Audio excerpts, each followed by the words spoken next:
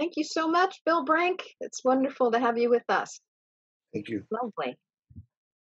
So Jeff is our welcoming trustee this morning. Go for it, Jeff.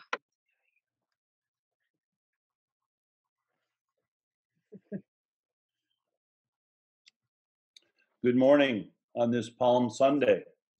Welcome to the Unitarian Universalist Meeting House via Zoom in Springfield. For generations, we have envisioned a better world, an earth made fair, and all her people one. We welcome all who wish to join us in fulfilling this vision. My name is Jeff Taftic. I'm one of the trustees for the church. If you are a guest today, we invite you to simply enjoy being with us. If there are any guests, friends who are joining us for the first time via Zoom, and you'd like to introduce yourself, please feel free to do so at this time. Raise your hand and someone will unmute you. Or you can unmute yourself. You can do that. There we go. Okay. We're Adele and Scott McCall from Buffalo, and we do have a relative there or two. So Betsy Suiko is our daughter, and Kayum is our son-in-law. So we are delighted to know that he's going to be there today, and we wanted to join in. Wonderful. Welcome from Buffalo. It's great to have you with us. That's great. There are, I believe, a whole series. If there's nobody else to introduce themselves. Oh, there is. Okay. Hi there. Yeah. Hi, I'm Christine Howe, or as Mellon knows me, Chrissy. I met Mellon when she was the consulting minister at the First Universalist Church in Barrie, and then through the Washington Congregational Churches. And this is a lovely way to connect. I'm currently all the way up. I live in St. Albans now. So I think it's nice that we have a nice energetic line drawn diagonally across the state. Great. Welcome. Pray for some health and protection for everyone. Nice to meet you all. Welcome. Any others? Yeah, this is Lisa Farino. Can you hear me? Yeah. Yes. Hi. We joined a couple of weeks ago, but we couldn't figure out our video. So I just wanted to say hi while we were on video. We live in Montpelier. So we're kind of, I guess, part of that line from Springfield to St. Albans. And we have met Mellon before at the Unitarian Church in Washington over last summer. So we're really excited to join by Zoom. That's my husband, Peter, in the background. He's attended in Washington too. And this is my son, Anthony. So we're really happy to join you today. Hi. Hi. Hey, Anthony. Hey, everyone. Yes. Great. Go ahead. Any others? Yeah, go ahead.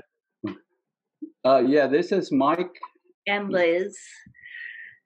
And go ahead. And we know Mellon, as Chrissy does, from the First Universalist Church in Barrie, and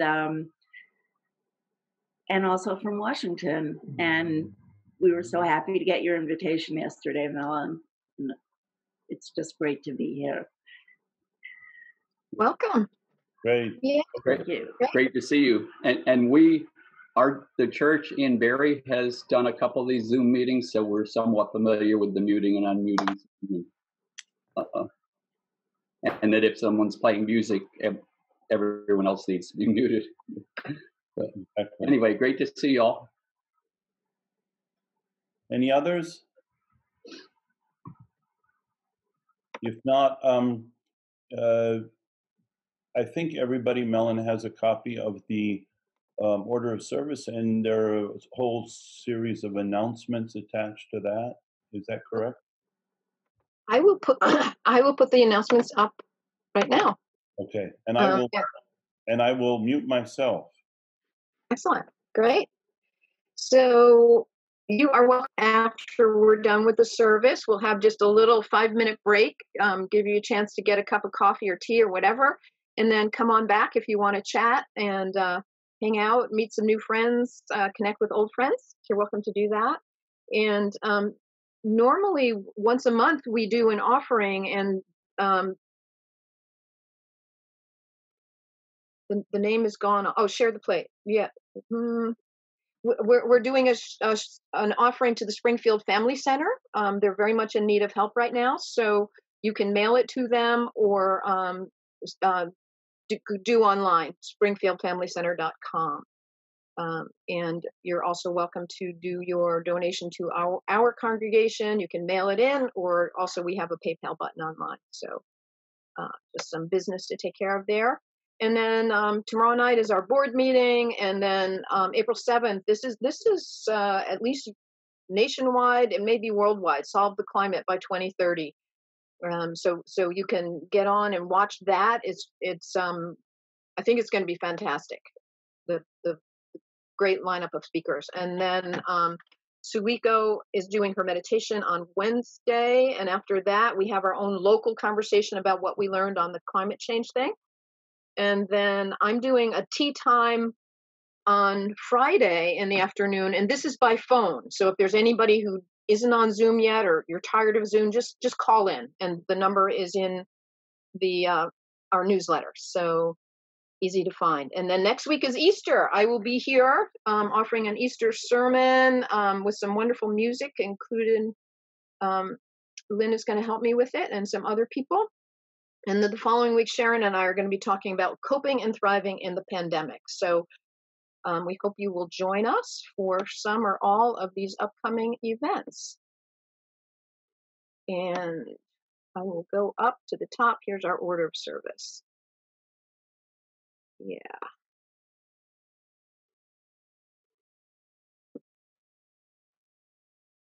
So Sharon.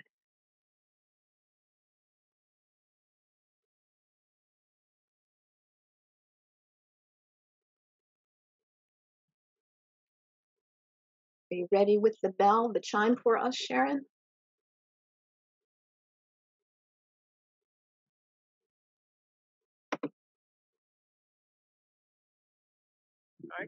Okay. Here.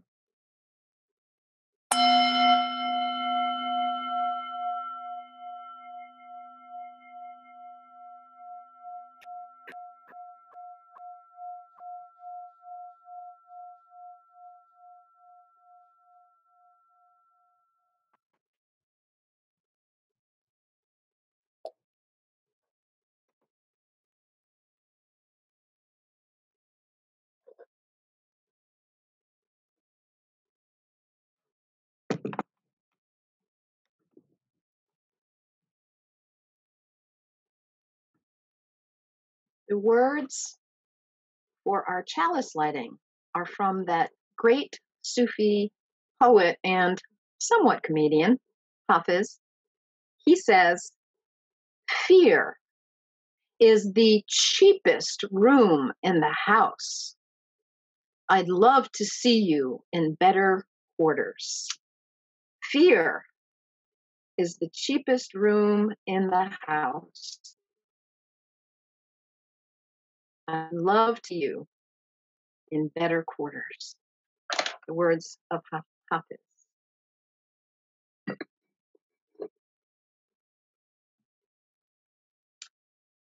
Come into this place of peace and let its silence heal your spirit. Come into this place of memory and let our stories warm your soul. Come in to this place of prophecy and power and let our collective vision change your heart. Welcome to our time of worship together. We are so glad that you are here. We live in interesting times, eh? It's really important that we stay together and that we stay strong. The sources around us are telling us we're at the beginning. There's more to come. Please know that this space, the Sunday morning online worship, will be a touchstone for you for the duration. You can come here to restore yourself with calm, with connection, and with hope.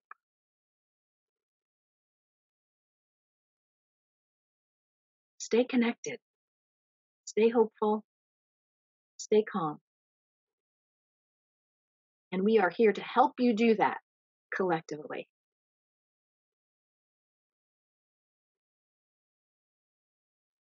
There are two pandemics going on. One of them is the pandemic, the physical one. The other is the pandemic of fear.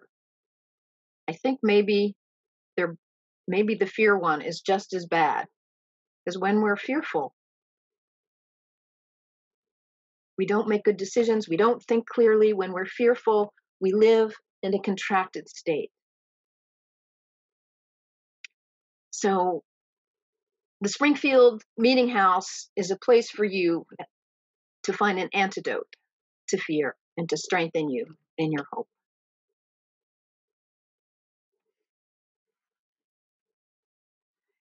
as we have been talking about for years, really, at the Springfield Meeting House, what we need more than anything is a shift of consciousness, even before the pandemic.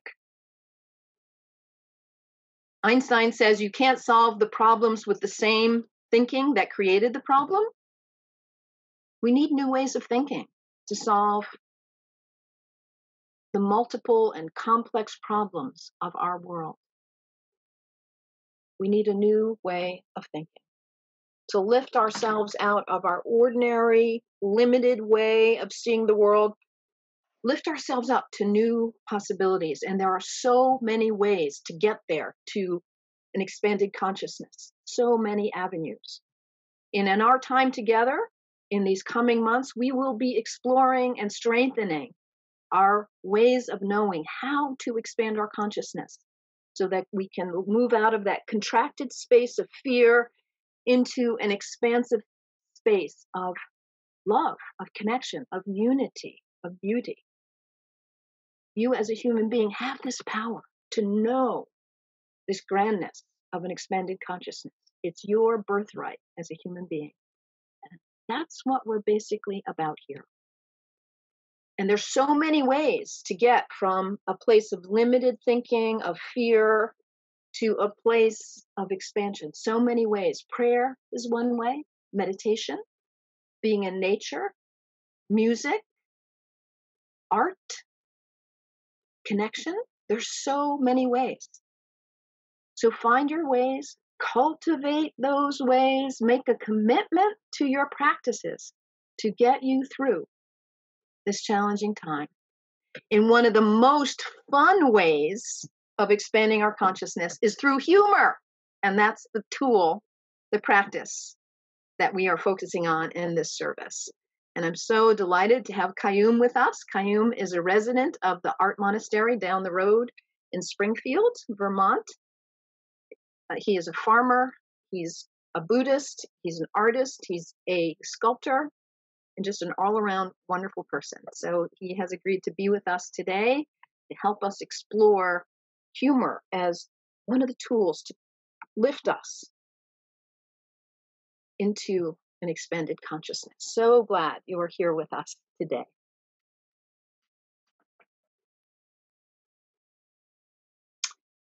We have a really, really great song. Lynn and I have been working on this song, and this will be the first song we sing when we come back into the sanctuary together in Springfield, for those of you who are local residents. So go for it, Lynn. Thank you so much, Lynn. You like that one, Anthony? Yeah, wasn't that fun? That was great.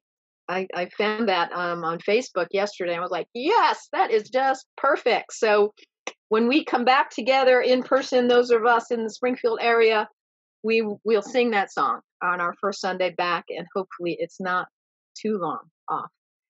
So we have a kid's story today, and as I've been thinking about this whole challenging time, Jeff Tafdick, who is a member of our Springfield congregation, he has worked for like 30 years as program director, country director for the World Food Program. And what happens is when there's a real challenge in the world, it's connected with the UN. So people who are really hurting need food. And so other countries channel food, and it was Jeff's job to make it all work. And so he saw some really, really tough times and really hard challenges, and he's going to tell us something about what helped him get through. So go for it, Jeff. Thanks, Melon. Yes, during my 32-year career, I was mainly in Africa and Asia, in third, fourth world countries, using food aid for a variety of different projects: school feeding, mother-child nutrition, agricultural development, and then droughts and refugee crises and tsunamis and so forth. But so there was a lot of stress involved. The only time I ever served at our headquarters was in the 1990s for 3 years, where I was the desk officer for Pakistan and Afghanistan. Again, two countries really where there were a lot of major issues, and our staff tended to be very stressed who were working there on the ground. So my job was trying to do the best I could to support them.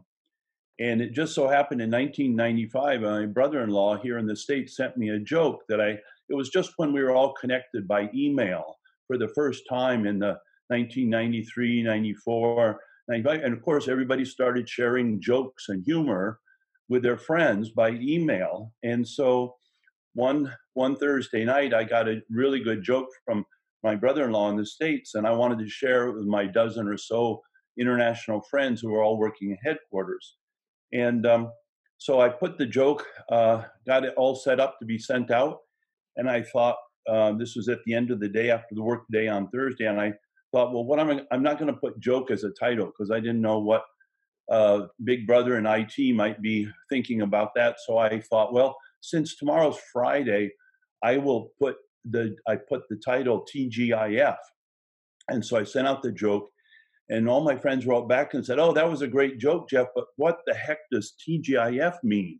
And I realized they were, African, they were Swedish, they were Italian, French, English, but they didn't know what TGIF stood for. So when I explained to them what it meant, and it was thank God it's Friday, they said, well, why don't you send out a joke every Friday? So I started doing that in 1995. And I've been doing it more or less since then. When I retired, all my colleagues begged me to continue doing it. Now, one of the advantages of it, which is linked to today's service, is that we had a staff counselor, and when she was added to my list got longer and longer with more and more people, and more people were sending it to their colleagues in the field offices. And she would travel around the world and go to these very hardship duty stations in Darfur and Zimbabwe and other places. And she would come back and she would send me a whole list of names. She said, these people need this. They're stressed out. They need to have some humor to keep things balanced and keep them sane. So even at a time when I was being encouraged to discontinue doing this because some of the higher ups in the organization thought this was frivolous behavior, she campaigned on the side of humor to say, no, our staff need this. It's very important for them to get through the week, to have some humor. So so she would send me the names and the email addresses of all these people, and I would add them. And so I ended up I had a nickname in WFP, which was TGI Jeff. And so that's how everybody knew me. Even when I retired, they all made me promise that I would continue doing it into retirement. So I have continued to do it, and it's a great hobby, and it's a great way to stay in touch with people. And I think at these times of this pandemic, it's needed more than ever to have some levity, have some humor, and to look on the lighter side of things. So as with every major world event, humor seems to come forward and appears, and everybody shares it with their friends. Sometimes it's a little bit dark humor and so forth, but I think we need it at this time. And of course, I've been receiving all kinds of contributions from friends about it. So I'm going to give you a few examples of the coronavirus, COVID-19 2020 humor. Many parents are just about to discover that the teacher is not the problem. First time in history, we can save the human race by laying in front of the TV and doing nothing. Let's not screw it up. My cleaning lady just messaged me today to say she will be working from home today and will send me instructions on what to do. We're about 2 weeks away from seeing everyone's true hair color. And what's worse, 2 masked guys trying to rob you, or your unmasked pizza delivery guy? Anyone else feel like life is being written by a 4th grader? And there was this virus, and everyone was scared. And then the world ran out of toilet paper. Yeah, and then there was like no school for months. If you need 144 rolls of toilet paper for a 14-day quarantine, you probably should have been seeing a doctor long before COVID-19. And finally, now that we have everyone washing their hands correctly, next week, turn signals. Thank you for listening to my story about using humor to relieve stress. Thank you so much, Jeff. That's great. Yeah. I'm sure it served you immensely well in your many, many years with the World Food Program. Thank you so much. And no matter what it is, if we want to get better at something, the way we get better at it is through practice. So I remember years and years ago, I had a spiritual teacher who gave me several laughing practices. So we're going to practice. So I'm going to unmute everyone.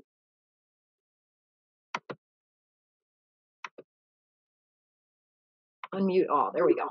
Okay. So this is how it works. There's a few of them.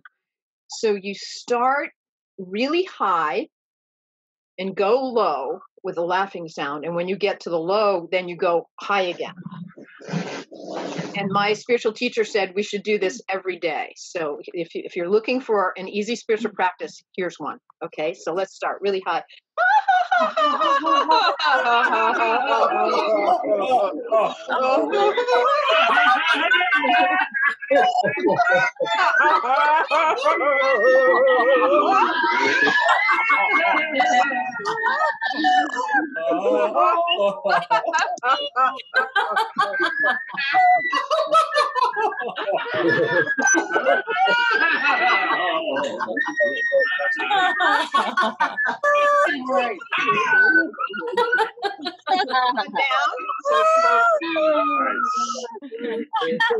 That's your homework. Do that every day. And here's another one. It goes like this. So you pretend you're in water, like up to your chest, and just splash and laugh. And you can splash the other people in the chest. If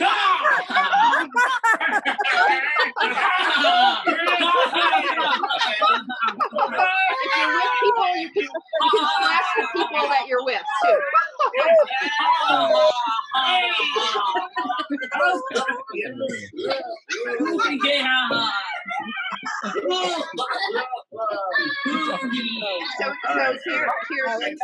Here's one more practice. Okay, so imagine you're way up on your cloud. You're looking down on the earth. You see the whole earth down there, and look on your life and look at all of your busyness and how important everything is in your life and all the critical things in your life. And now just laugh as you look.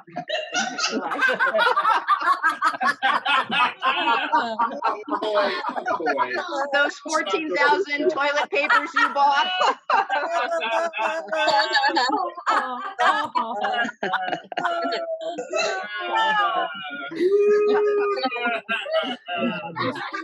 If you want a spiritual practice, you can start right there every day. 3 very serious laughing practices. Do them daily because they're really important. So Abby. That's wonderful. Abby, come sit with us. Yes. Okay. So to balance, we really do need spiritual practices daily, and laughing is one of them. Breathing is one. Meditation, prayer, being in nature. So find your spiritual practices that help you come to that expanded space. Feel how good you feel having laughed. You feel some of that tension's gone. You feel lighter. This is at your fingertips every moment of the day to lighten up.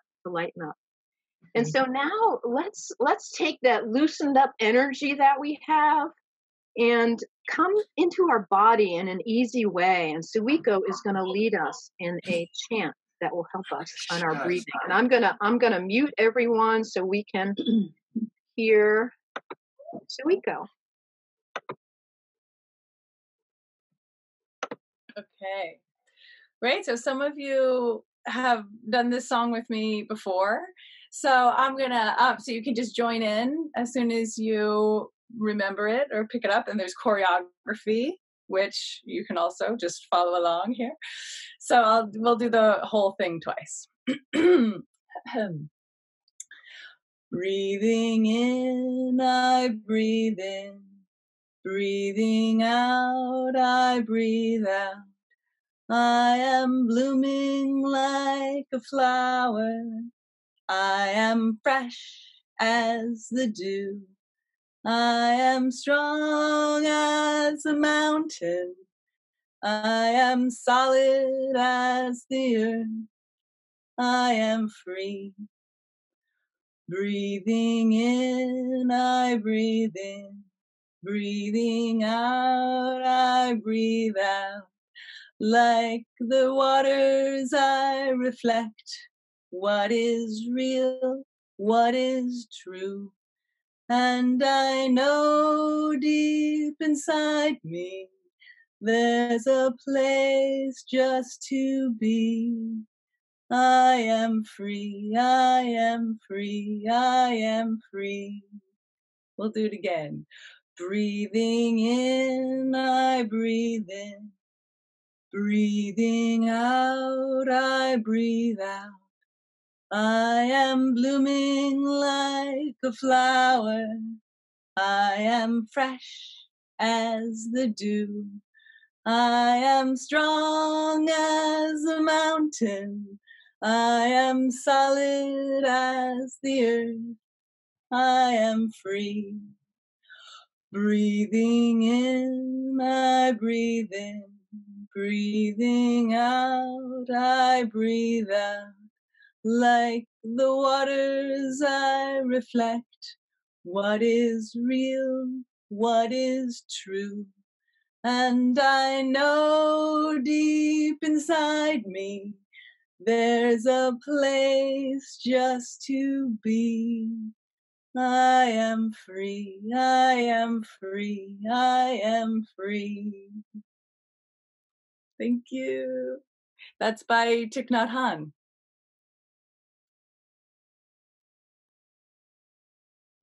Wow, that I didn't remember that was Thich Nhat Hanh. If you don't know Thich Nhat Hanh, he is a contemporary Buddhist teacher. He's from Vietnam, one of our great spiritual teachers on the planet right now. Thank you so much, Suiko. That's beautiful. And remember, you can always find that place is always in you. That place of calm, that place of ease, with all of the stuff going on. You can disconnect from it, use your spiritual practice, laugh, meditate, pray, and find that easy breath.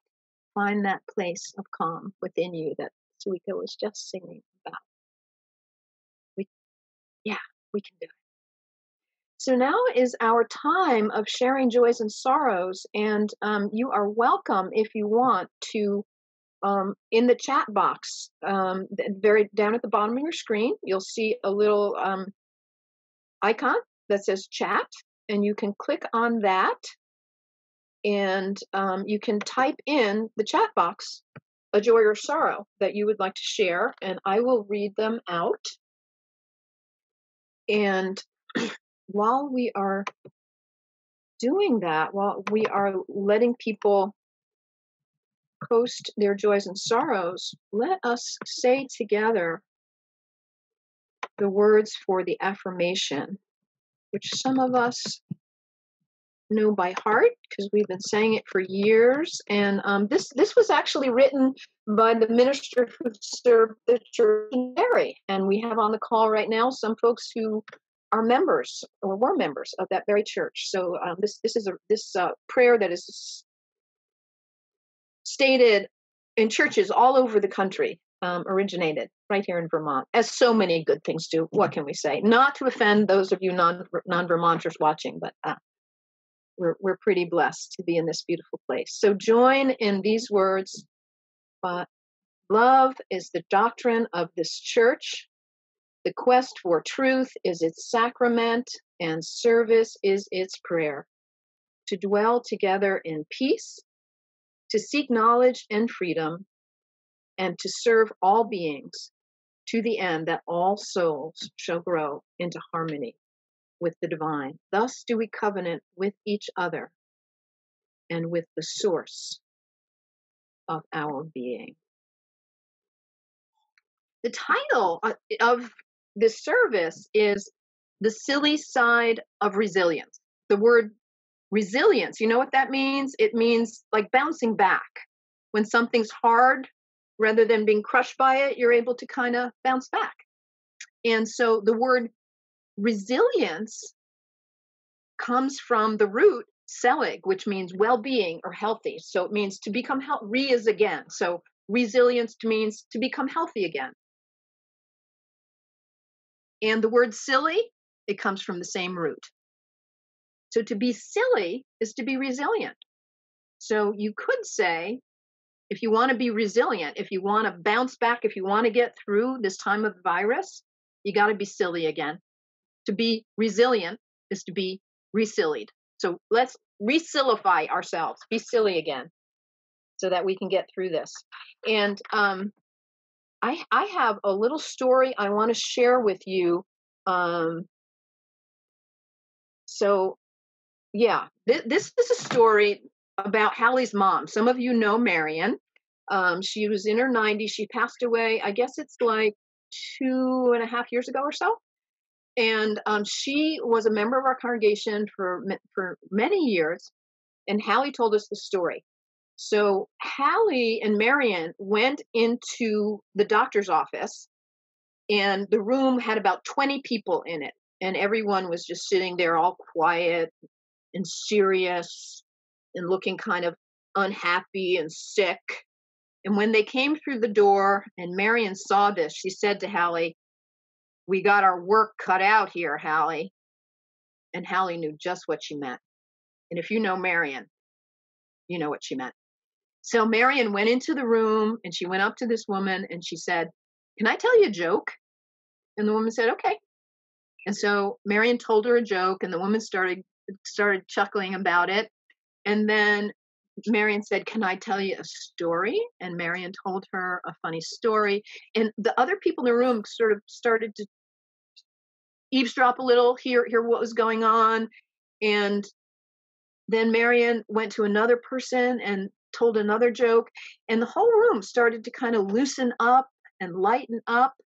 And before you knew it, people in the room were so much more relaxed. They were kind of talking to each other, more jokes and more ease. And what Hallie said is the whole feeling in the room was transformed. From when Marion came through the door and she spread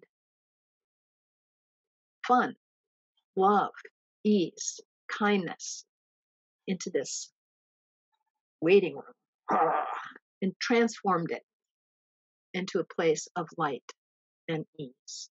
And we can all be such vehicles of light and ease for ourselves, for the people we love, and for complete strangers. So thank you for the gift of Marion. I meant to bring an origami.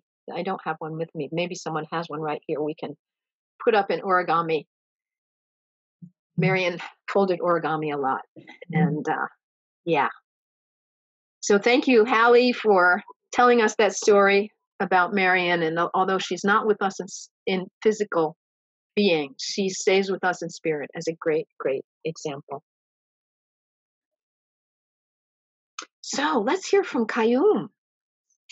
More thoughts on silliness and humor and the wisdom.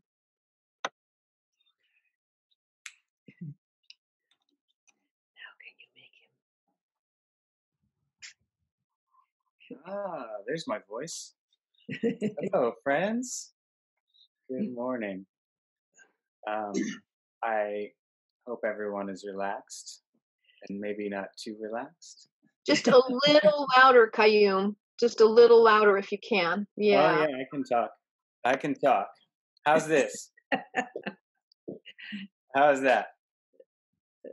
I wanted to welcome everyone to their lives, the new reality of their lives. I wanted to just say this is such an honor to be with you in this way, this surreal way, this new way of being together. I hope we can relax, lighten up. It's not the end of the world, unless it is. In case, we might as well have a good time. I spent the last 12 years of my life in a Zen monastery, which is not which is a strange mix of very serious and incredibly humorous. Everything is highly detailed in a Zen monastery. The foot that you step into the meditation hall is dictated. What everyone wears is highly important. The gestures that you do and how you do them is incredibly detailed and very important. So I have some stories about living in monasteries. The first that comes to mind is a young acolyte, a monk, enters a monastery. It's a silent monastery. It's very strict. They're devoted to the well-being of the world, and they believe that silence is the narrow road to accomplish this end. So the elder monk who inducts him into the order says, "Welcome. You'll have 10 years of silence, and after that time, we'll check in, and you can share a couple words with me."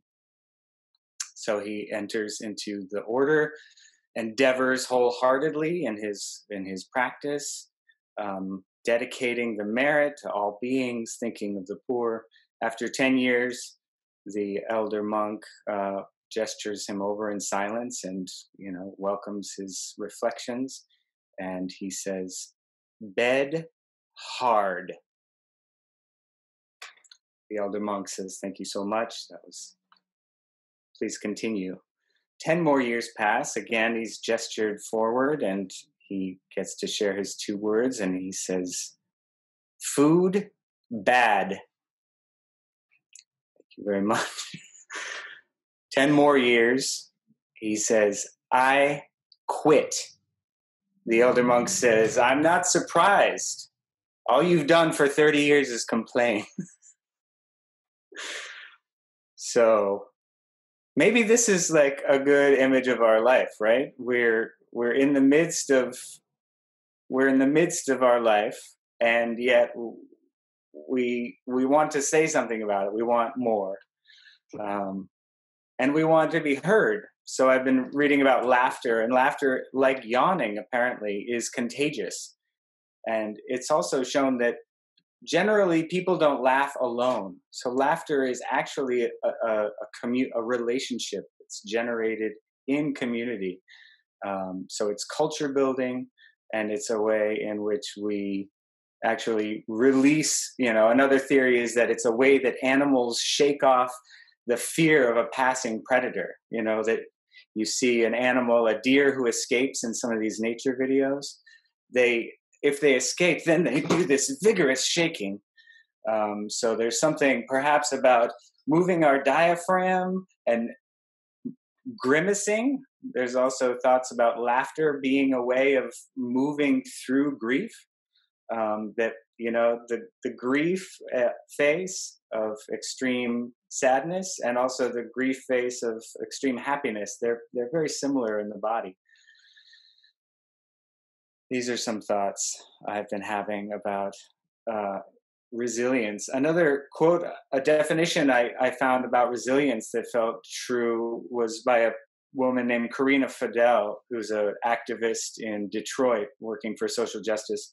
She says, "The way the water knows just how to flow and not force itself around a river rock. In that way, then surely I can stretch myself in the shape of my own path, the way my own life is calling me to respond." So this makes me think of a Zen story that I've been thinking about this year. It's one of the koans from the Chinese Zen collections of the Tang Dynasty in the 8th century. And these are, as you probably know, these are paradoxical stories that don't have an answer per se. They're not meant to be contended with the logical mind. They're intended to sort of leap beyond right brain thinking. So this story is brief. It involves a student and an elder teacher, a Zen master. The Zen master is at the end of his teaching career, maybe the end of his life, and the student wishes to know, to glean some knowledge, to ask an appropriate question that can sort of address his suffering and address his pursuit of wisdom. And he the way he phrases the question is, what is the teaching of a lifetime? So what is the teaching of a lifetime?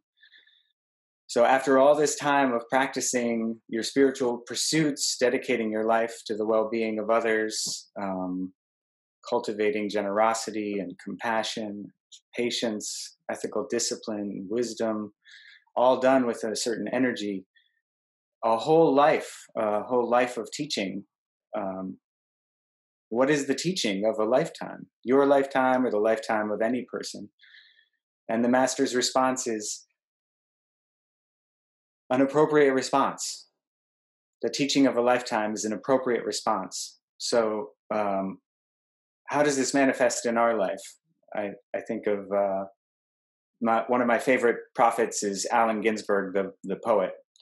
And he was asked, he was teaching on prophetic writing, and a student asked him, how does one become a prophet? And Allen Ginsberg says, you tell your secrets. So you share your heart, you reveal. Another one of his quotes is, candor ends paranoia. So telling secrets and speaking frankly, speaking with candor is also often one of the pivots, I think, for humor, and also one of the ways we cultivate resiliency. Back to the Zen story, this idea of an appropriate response to our life is deeply compelling and doesn't have an answer. The appropriate response may be grief. It may be sobriety. It may be a lot of inwardness at moments. And the next moment may be very different. So I think what this teaching, for me, my understanding of the teaching is that it's pointing to a responsiveness, a resilience, and a fresh, bringing oneself fresh to the moment. So some days during these very interesting times, the appropriate response may be inwardness. It may be a lot of self-care. It may be tending one's own garden, looking a narrow view around one's family. And then the next moment, it may be sharing some of these amazing jokes that Jeff just shared. It may be looking at cat videos. It may be, going for a run. So finding an appropriate response.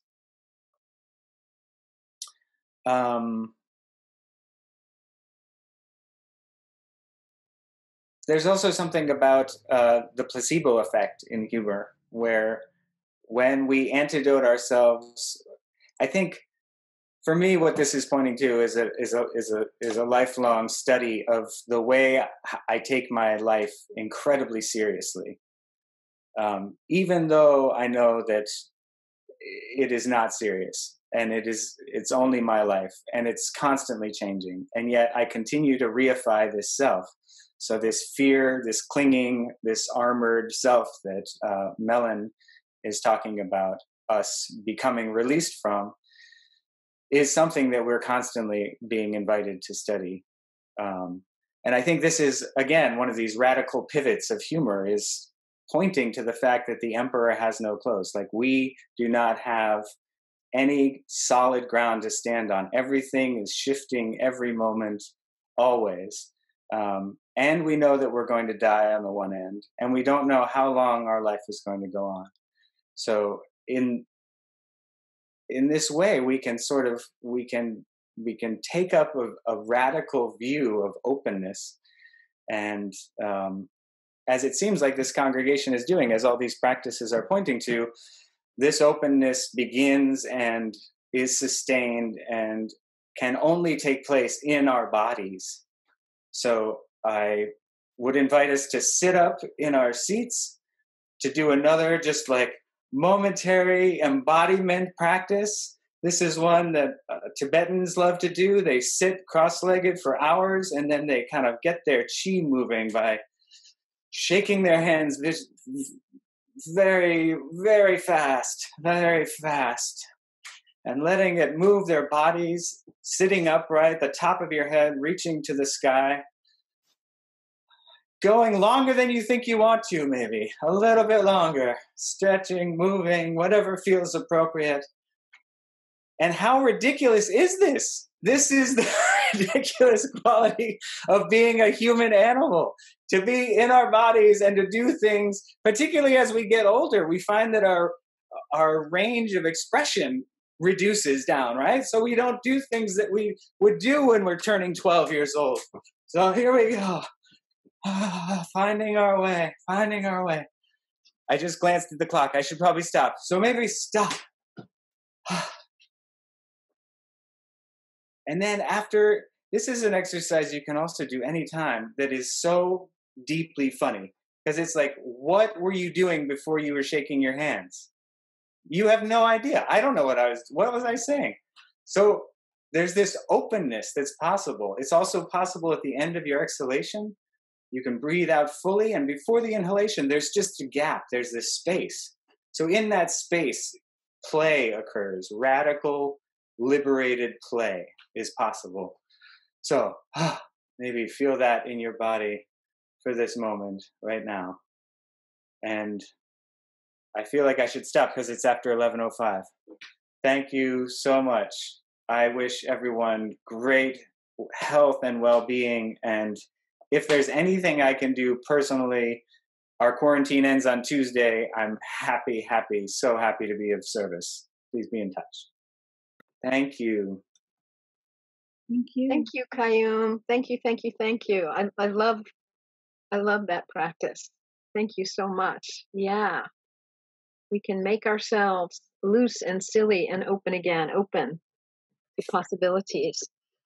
That's great. So let us move toward closing. I'm going to blow out our candle, our chalice.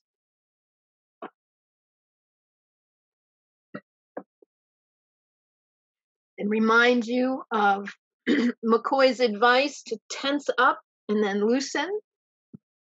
Remind you of laughing and shaking practices that can shift your consciousness out of fear. Remind you of Chrissy's wisdom about just hum to shift yourself. And remember this place, the Springfield Meeting House online, 10 a.m. every Sunday for the duration, a touchstone of calm, of community, of hope. So stay connected, stay connected. If you have found community here, treasure it. If you have found challenge here, go and sit quietly with whatever is stirring in your heart. And if you have found hope here, spread it out into the world that needs you. Uplifted, joking, connected with the depth of your own beautiful being. May it be so. Blessed be. Amen. Sharon, you have the bell for us. I will unmute you.